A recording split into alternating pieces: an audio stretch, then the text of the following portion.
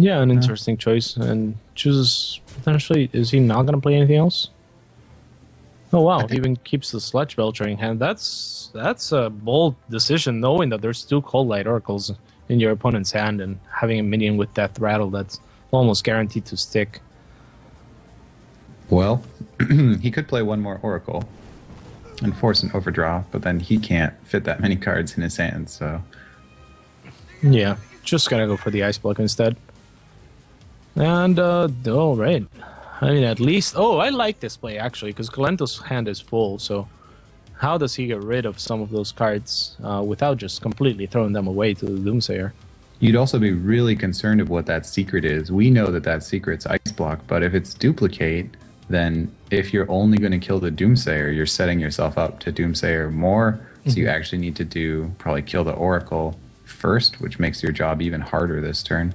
Yeah, the mind games are pretty real. So he is gonna go for the clear here. No, he knows it's not a duplicate. The Doomsayer was pretty important, though. I mean, if he had frozen the board, it wasn't possible. Well, maybe with the Knife Juggler he could have killed it somehow, but he didn't have... I guess he has dealt with a lot of the large creatures, so the Flame Strikes and whatnot should be able to deal with most of the medium-sized creatures this game. Yeah. And Kolento's gonna get rid of a lot of his hand, putting him down to 7 cards. Still can get fatigued, but Chakki has more pressing issues in clearing the board here. No Frost Nova. No Frost Nova whatsoever strategy. If it does go to fatigue, it's still pushing it closer to that. But yeah, definitely not ideal. Yeah, there was 3 Death Lords, I believe, played so far because he duplicated, and that means that he'll be 3 cards ahead of Kolento, roughly. But the fatigue could end up killing Chakki before Kolento, since Kolento's at full HP. Yeah, that's an excellent point as well. Sludge Belcher now being drawn by Chakki. Finally seeing some minions he can actually use. There's more time to figure out how to survive later. Yeah, is there a Frostbolt in Chakki's hand right now? Yes, there is. Right?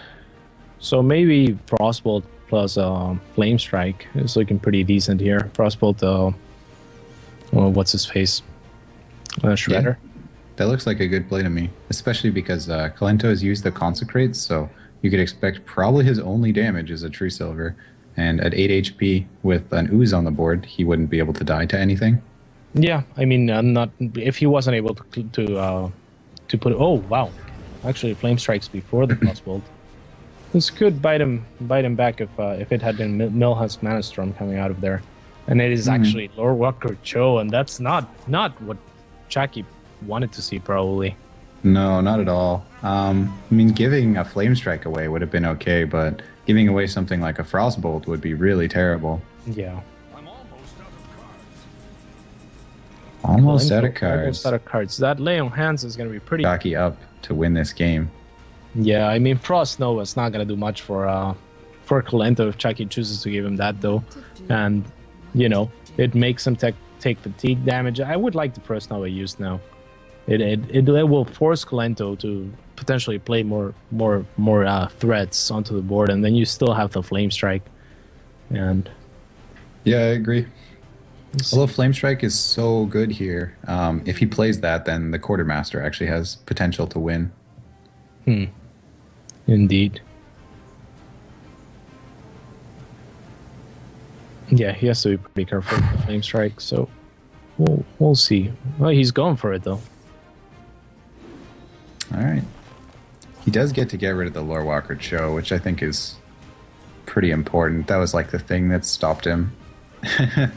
We see the mage with the muster for battle. That is something. Jaina stepping up, man. Grabbing the weapons, going at it. Yeah, it's Alex looking Straza, pretty good for Chakki. Is it? I think so, man. I'm looking at a big win right now. But like you said, the True Silver champion can be pretty dangerous here too. Hmm. There's the heal bot. And Kolento's gonna pop the block now. So Chakki only has 2 turns, and then he'll die to fatigue. He has no way to heal. Hmm. Oh, he has another heal bot. Wow. That's big. This is a time when I wish I had a deck tracker for these guys so we could know what Chakki's last card is. I can't.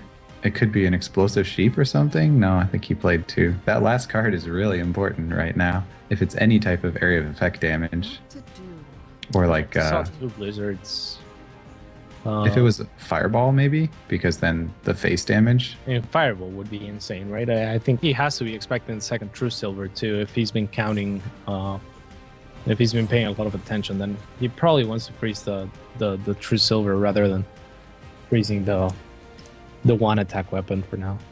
The increments of damage are so close here, it could be that the muster for battle weapon actually makes a pretty significant difference in the outcome of this. Yeah. Even something as simple as hero powering here rather than using the frostbolt to make sure you're maximizing your hero power. There's a lot of math that you need to do in Chakki's shoes. Okay, so Kolento took 3. Next turn he takes 4. He might be dead. He could flame strike, I guess. He does heal up. Yeah. Does he have a Kesang Mystic? Alright, well, it wasn't a fireball. Echo and Mediv. That's not gonna do much for him. Actually, the Death Lord, not sure if that's gonna have a big effect here. Oh, he can't use the True Silver now because he's frozen. Yeah. So, it looks like Chakki should win here.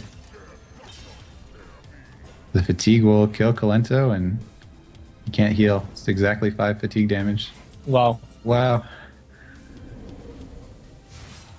All right. 4 damage. That was 4, but yeah. I mean, the next turn, he's dead, so. That was beautiful. That was just a great game in so many ways. Even with a Lore Walker Cho, and both players had such a good chance. What a game. Wow. Chakki, man.